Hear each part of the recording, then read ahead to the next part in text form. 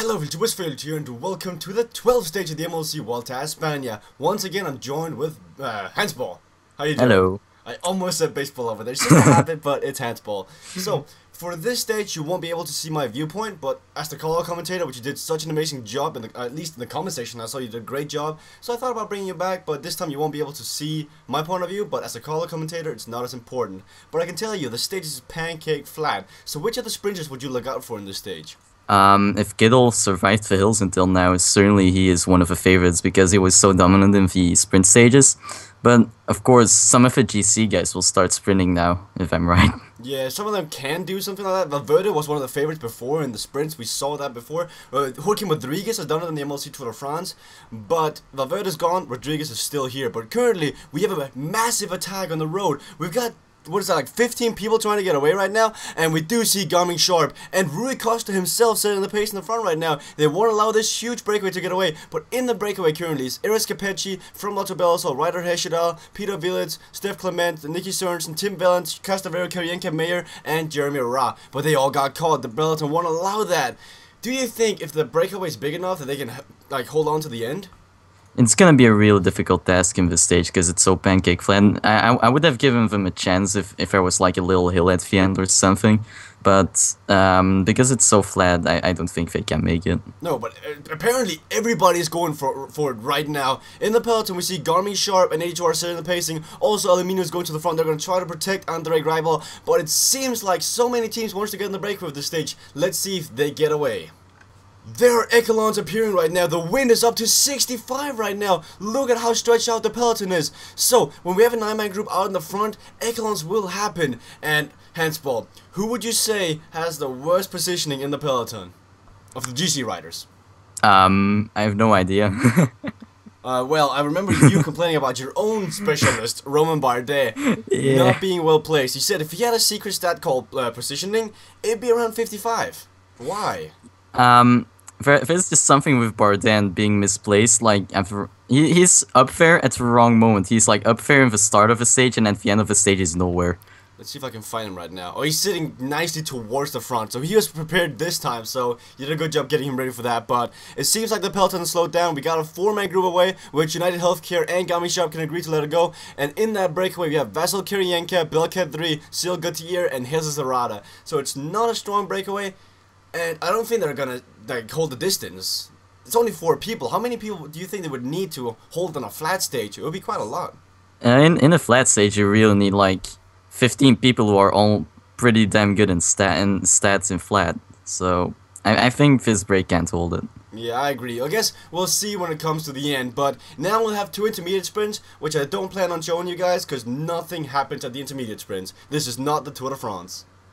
And the peloton has split. With 30 kilometers to go, we have a 99-man group on the road, and we have an 85-man group on the road. And I can tell you, Handball, behind, we have names like Tyler Farrar, Warren Barguil, Stibor, Lars Boom, Fabian Cancellara, Hesjedal, Jens Vogt, Larsen, Arndt, Feline. So far, I see no GC contenders down here, which are good news. We don't want to see any of the Big Ten getting caught behind, so it does not look like they're caught behind. But as the pace keeps on being upped, we will see more groups happen. So, the Handball and I were discussing this off camera. We're right now looking at a deficit between, what's his name? Rui Costa, Rodriguez, and Van Garen. They all have 1 minute between each other. Which of these guys do you think has the worst team around them for a flat stage like this? I would say I need to like take my papers out real quick. I would say that Rodriguez has a decently strong team because he has Taylor Phinney to help him in the flat, and he has like Gauss and these guys. Van Garderen has a really strong team in the flat, so I think he will definitely not fall behind.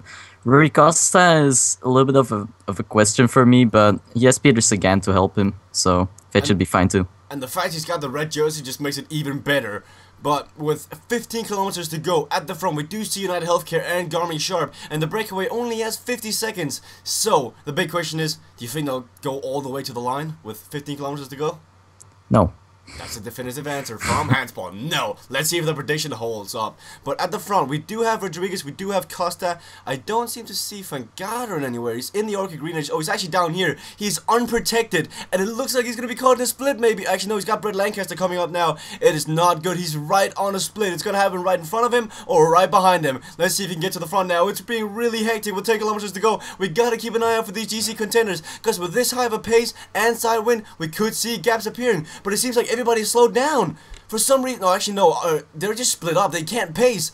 It's a head-on win at the moment, so nobody can pace. And with 7 kilometers to go, the breakaway still got 40 seconds. I actually want to favor the breakaway for this one. 7 kilometers to go. Jesus Serrata setting the pace in front. 30 seconds. Can he keep it up? Kittel is going to be damaged from this. So, I mean, when we see long sprints, not hilly sprint, windy sprints, we think of names like Alexander Kristoff, right? So, yeah. These guys who can give most power for a long period of time in crosswinds can really win these stages. And speaking about that, Tom Bowden is up here. He's got Sylvain Chavanel and Gary Stigman's leading him out. It's going to be a real close one. The breakaway could go all the way. Jesus Serrata's got, no, actually, who's that? Vasil Kirienka with 2 kilometers to go. It's got 20 seconds. Can he keep it up? Here goes Gary Stigman. He's leading out Tom Bowden. 2 kilometers to go. He's got grab on his wheel, but there goes Kittel. Can Kirienka hold it? No, he boinks on the line. Kittel is going to take first place. In second place, we're going to have Tom Tornado Bonin. And third place is John Degenkolb, fourth Anna Demar, fifth Ander Greibel, sixth Giacomo Ninsolo. How do you say that? Giacomo Ninsolo. Yeah, I can't say that. Sasha Madola on 7th, Peter Sagan for the first time sprinting in 8th, Kirienka getting caught so close to the line in 9th place, and Bakken Mollema in 10th place. But there were huge gaps in the end. Let's see if that affected the podiums. Marcel Kittel has been dominating the sprints, and once again he takes it. But what do you think about Tom Bowden coming in second place, making an appearance? It certainly shows how good positioning and teammates can help, and also his stamina really helped, I think, there. And yeah, in a long and windy stage like this, it sure did help. Marcel Kittel got a lead up by Bowden though. He's on his wheel, it just went out in the end. Let's take a look at the GC. So far, I see no changes to the riders in the front. It is still the same time gaps, so I think all the GC contenders were in the front group on this stage. It's good awareness by them, and it's going to be making for some good mountain stages coming up. I do believe we have 4 to 3 mountain stages left. Do you know? Yeah, there's still some hilly and mountain stages left, so nothing is decided yet. Oh, and Kittel is taking over the all points jersey. He has gotten 3 stage wins so far, and he's only got 75 points. So the only points he's gotten towards this jersey has been from sprint victories. And I believe there's like 2 sprints left, so I would favor Joaquim Rodriguez, Rui Costa, Bakken Mollema to take this jersey over Kittel. In the Oval Mountains jersey, we still have Igor Anton in front of Claire Pirazzi, but that's most likely going to change hands in the mountains.